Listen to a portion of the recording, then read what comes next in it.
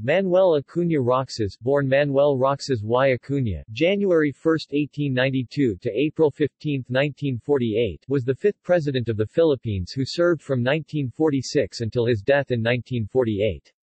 He briefly served as the third and last president of the Commonwealth of the Philippines from May 28, 1946 to July 4, 1946, subsequently becoming the first president of the independent Third Philippine Republic after the United States ceded its sovereignty over the Philippines.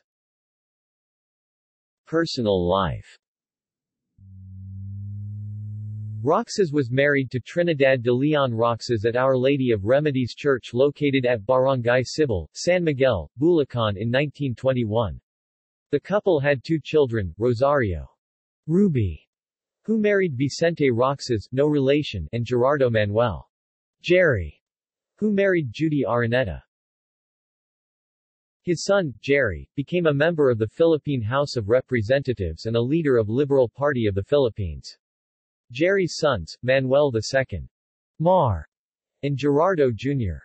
Dingoy, served as representatives from Capiz. In 2004, Mar became a senator and was also elected president of the Liberal Party. His daughter-in-law, Judy, continues to be a prominent and driving force of the Liberal Party.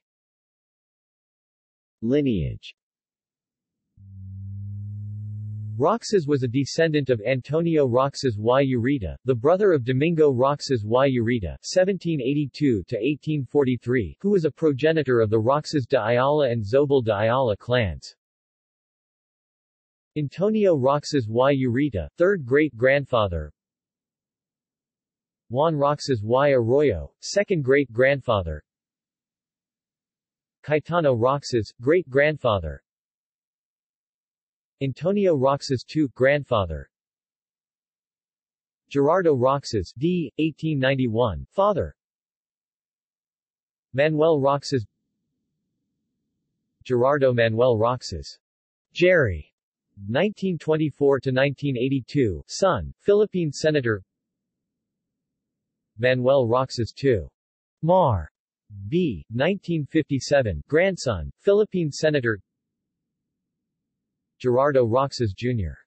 Dingoy, 1960–1993, grandson, Philippine congressman. Prominent relatives from the line of Antonio Roxas y Ureta. Felix Roxas y Arroyo, 1820, son of Antonio Roxas y Ureta and father of Felix Roxas Jr. y Fernandez. He was the first Filipino qualified architect. Felix Roxas Jr. y Fernandez, 1864–1936, son of Felix Arroyo Roxas Sr. and grandson of Antonio Roxas y Ureta. He was mayor of Manila from 1905 to 1917. Felipe Roxas y Arroyo, 1840–1899, son of Antonio Roxas y Ureta. He was the painter who emigrated to Paris. Francisco L. Roxas y Reyes, 1851–1897, son of Juan Roxas y Arroyo and grandson of Antonio Roxas y Ureta. He was a businessman and one of the 13 martyrs of Bagumbayan. Monsignor Eric de Moulins Beaufort, b. 1962, great-great-grandson of Francisco L. Roxas. He is the auxiliary bishop of Notre Dame de Paris, Archdiocese of Paris, since 2008. Maria Margarita Moran Florendo y Roxas, born 15 September 1953, globally known as Margie Moran, Miss Universe of 1973. Prominent relatives from the line of Domingo Roxas y Ureta, brother of Antonio Roxas.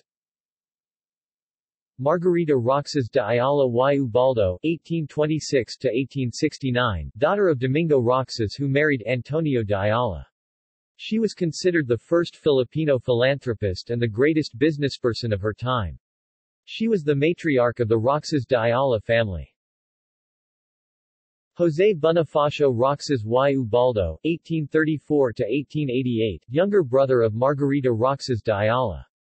In 1851, he would purchase the former Jesuit estate of Hacienda de San Pedro de Macati, which would become the basis of the Zobel de Ayala family wealth. Pedro Pablo Perico Roxas (1847–1912), son of José Bonifacio Roxas y Ubaldo. He was a major stockholder and the first manager of the original San Miguel brewery. Political career. Roxas occupied more important positions in the Philippine government than any other Filipino had ever held before him. Starting in 1917, he was a member of the Municipal Council of Capiz. He became the youngest governor of his province and served in this capacity from 1919 to 1922. He was elected to the Philippine House of Representatives in 1922, and for 12 consecutive years was Speaker of the House. He was member of the Constitutional Convention 1934-1935, Secretary of Finance, Chairman of the National Economic Council, Chairman of the National Development Company and many other government corporations and agencies, Brigadier General in the USAFFE, recognized guerrilla leader and military leader of the Philippine Commonwealth Army. Senate. After the amendments to the 1935 Philippine Constitution were approved in 1941, he was elected 1941 to the Philippine Senate, but was unable to serve until 1945 because of the outbreak of World War II. Having enrolled prior to World War II as an officer in the reserves, he was made liaison officer between the Commonwealth government and the United States Army Forces in the Far East headquarters of General Douglas MacArthur. He accompanied President Quezon to Corregidor where he supervised the destruction of Philippine currency to prevent its capture by the Japanese. When Quezon left Corregidor, Roxas went to Mindanao to direct the resistance there. It was prior to Quezon's departure that he was made executive secretary and designated as successor to the presidency in case Quezon or Vice President Sergio Osmeña were captured or killed. Roxas was captured in 1942 by the Japanese invasion forces. He became chief advisor to José P. Laurel, but secretly sympathetic to the guerrilla movement, he passed information via Ramona Mona Snyder to Edwin Ramsey. He was returned by the military service of the Philippine Commonwealth Army. Joining the troops and military officers of men was beginning the liberation against the Japanese forces. When the Congress of the Philippines was convened in 1945, the legislators elected in 1941 chose Roxas as Senate President. Presidential election of 1946. Prior to the Philippine national elections of 1946, at the height of the last Commonwealth elections, Senate President Roxas and his friends left from the Nacionalista Party and formed the Liberal Party. Roxas became their candidate for president and Elpidio Quirino for vice president. The Nacionalistas, on the other hand, had Osmeña for president and Senator Eulogio Rodriguez for vice president. Roxas had the staunch support of General MacArthur. Osmeña refused to campaign, saying that the Filipino people knew his reputation. On April 23, 1946, Roxas won 54% of the vote, and the Liberal Party won a majority in the legislature. Last President of the Commonwealth. Roxas served as the President of the Commonwealth of the Philippines in a brief period, from May 28, 1946 to July 4, 1946, during which time Roxas helped prepare the groundwork for an independent Philippines. On May 8, 1946, prior to his inauguration, President-elect Roxas, accompanied by U.S. High Commissioner Paul V. McNutt, left for the United States. On May 28, 1946, Roxas was inaugurated as the last President of the Commonwealth of the Philippines. The inaugural ceremonies were held in the ruins of the Legislative Building, now part of the National Museum of the Philippines, and were witnessed by about 200,000 people. In his address, he outlined the main policies of his administration, mainly, closer ties with the United States, adherence to the newly created United Nations, national reconstruction, relief for the masses, social justice for the working class, the maintenance of peace and order, the preservation of individual rights and liberties of the citizenry, and honesty and efficiency of government. On June 3, 1946, Roxas appeared for the first time before a joint session of Congress to deliver his first State of the Nation address. Among other things, he told the members of the Congress the grave problems and difficulties the Philippines face and reported on his special trip to the United States to discuss the approval for independence. On June 21, he reappeared in front of another joint session of the Congress and urged the acceptance of two laws passed by the Congress of the United States on April 30, 1946. The Tidings-McDuffie Act, a Philippine Rehabilitation Act, and the Bell Trade Act or Philippine Trade Act. Both recommendations were accepted by the Congress. First President of the Third Republic, 1946 to 1948.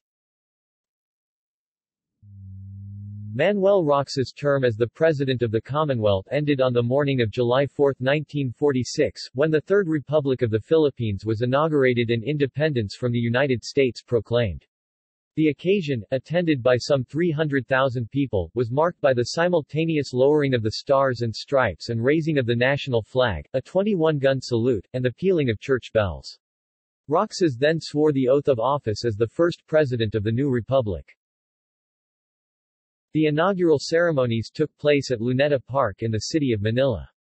On the grandstand alone were around 3,000 dignitaries and guests, consisting of President Roxas, Vice President Quirino, their respective parties and the cabinet, the last High Commissioner to the Philippines and first Ambassador to the Philippines Paul McNutt, General Douglas MacArthur, coming from Tokyo, United States Postmaster General Robert E. Hannigan, a delegation from the United States Congress led by Maryland Senator Millard Tydings, author of the Tidings-McDuffie Act, and Missouri Representative C. Jasper Bell, author of the Bell Trade Act, and former Civil Governor General Francis Burton Harrison. Presidency. Administration and Cabinet. Domestic policies. Economy.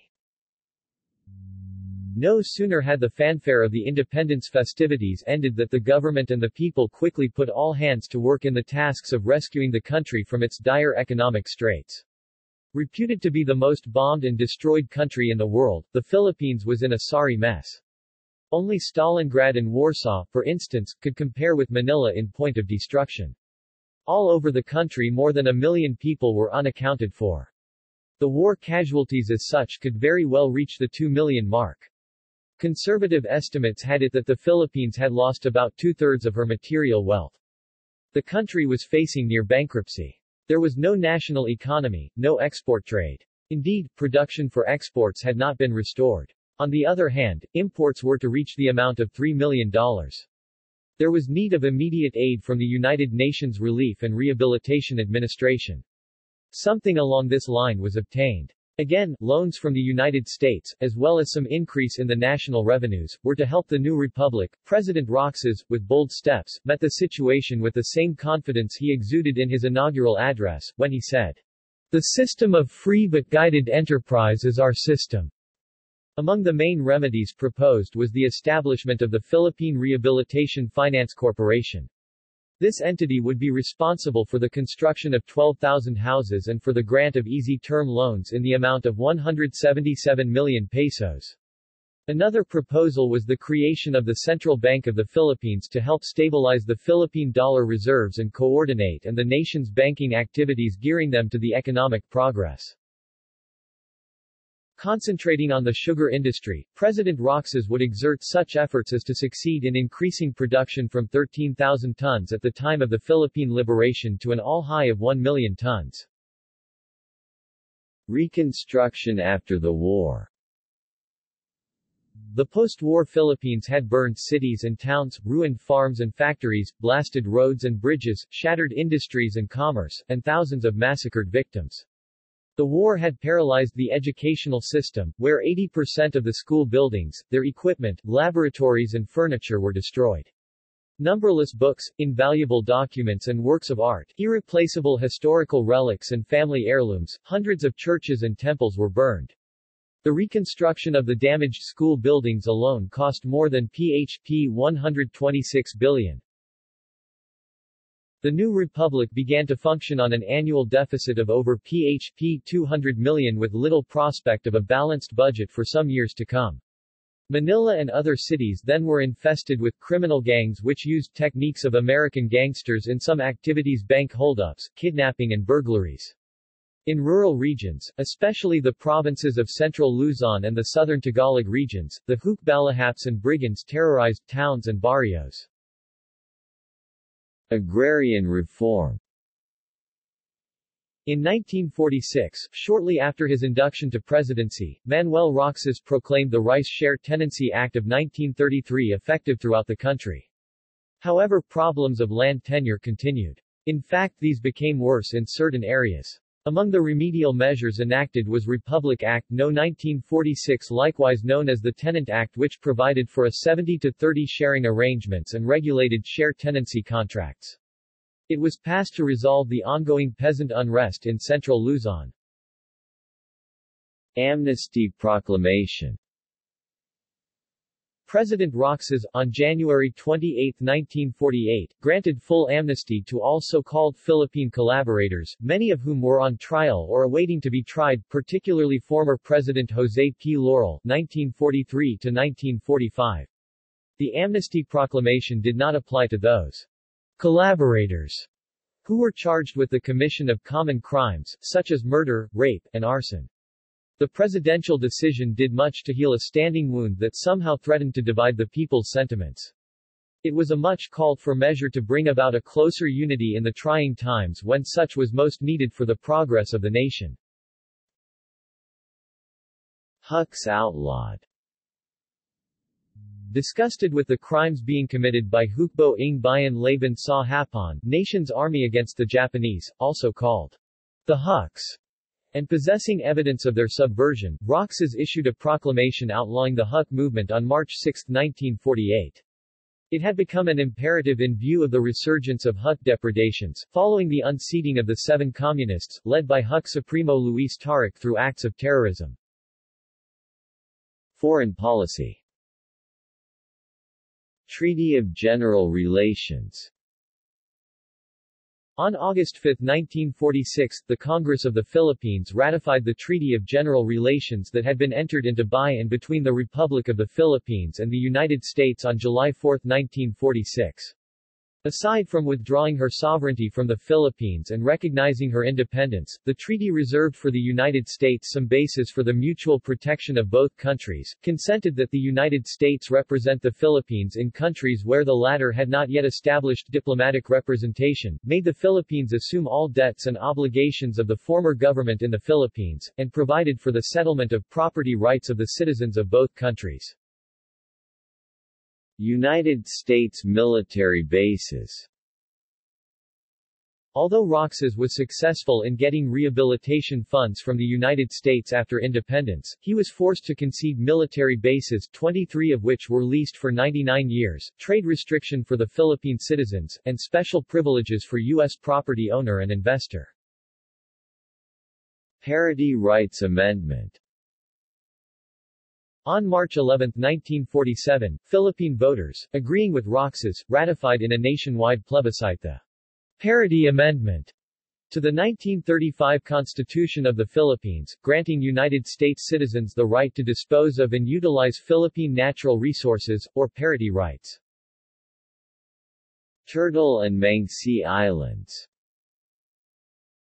On 19 September 1946, the Republic of the Philippines notified the United Kingdom that it wished to take over the administration of the Turtle Islands and the Mangas Islands. Pursuant to a supplemental international agreement, the transfer of administration became effective on 16 October 1947. Assassination attempt. The night before the plebiscite, Roxas narrowly escaped assassination by Julio Guillen, a disgruntled barber from Tondo, Manila, who hurled a grenade at the platform on Plaza Miranda immediately after Roxas had addressed a rally. Controversies. His administration was marred by graft and corruption. Moreover, the abuses of the provincial military police contributed to the rise of the left-wing Huk movement in the countryside. His heavy-handed attempts to crush the Huks led to widespread peasant disaffection. The good record of Roxas' administration was marred by two failures, the failure to curb graft and corruption in the government, as evidenced by the surplus war property scandal, the Chinese immigration scandal and the school supplies scandal, and the failure to check and stop the communist Hukbalahap movement. Death.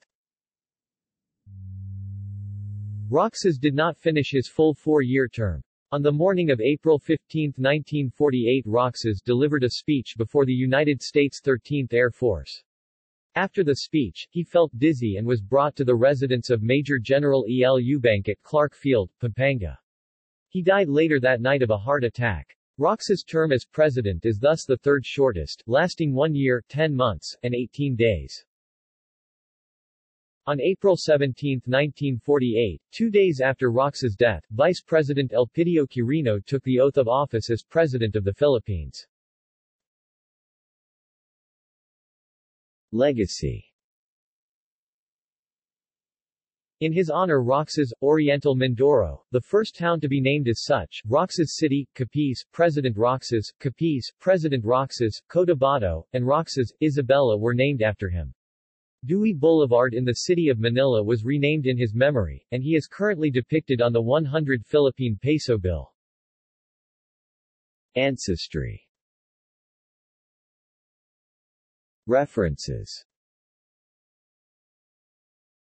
Bibliography. Zaid, Gregorio F. 1984. Philippine History and Government. National Bookstore Printing Press. Zaid, Gregorio, 1956. Philippine Political and Cultural History, The Philippines Since British Invasion, 1957 Revised ed. Manila, Philippines, McCullough Printing Company. External links.